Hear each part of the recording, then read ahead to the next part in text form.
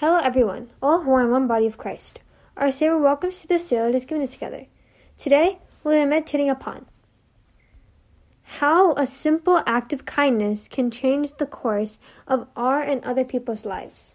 Before we start, let's see what Scripture talks about in this topic. 2 Kings chapter 5, verse 3 to 14. One day, the girl said to the mistress, "I wish my master would go see the prophet in Samaria. He would heal him of his leprosy." So Naaman went down to the Jordan River and dipped himself 7 times, as the man of God had instructed him. As his skin became as healthy as the skin of a young child, and he was healed.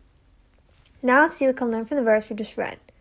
A 19th century writer provided a small and old writings emphasized the importance of kindness. He even stated that 3 kings are important in the human life. The first is to be kind, the second is to be kind, the third is to be kind.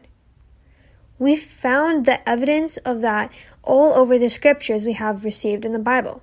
Dozens of stories showing the act of kindness changed the stage of historical events. Thousands of years ago, a young slave girl also knew and showed the same importance of being kind. She was an Israelite girl who had been taken away from her family, carted off into a foreign land, and served as a slave to her enemies. Yet she felt great compassion for those who have enslaved her, even for the master of her household, Naaman, a man afflicted with leprosy. The truth is, most of us would probably enjoy some secret sense of satisfaction in seeing Naaman suffer. We think he simply was getting what he deserved. But the slave girl found no delight in Naaman's melody. Instead, she spoke wistfully of healing for her oppressor. "If only my master would see the prophet who was in Samaria, he would cure of his leprosy." God wants to use just as he used that humble slave girl to advance his kingdom, even to change history. We might not be rich, famous, powerful, or important, but if we're available, God can work through us to change situations in the hearts of individuals, even through a simple act of kindness.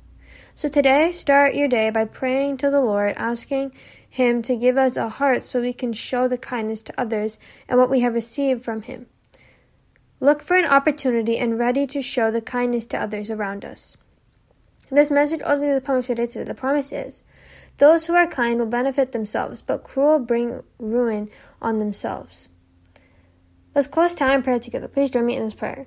Dear Lord, Heavenly Father, mighty wonderful God, Lord, thank you for being so kind to us and giving us an opportunity to start fresh. As we start our day today, help us to show the same kindness to others what we have received from you. Help us to overcome our inner self and to be kind to those who are against us. Help us to show the kindness who oppresses us, so we can show your presence in our lives. In Jesus' holy name we pray, amen. Have a blessed day, everyone. If God's going to talk to you tomorrow.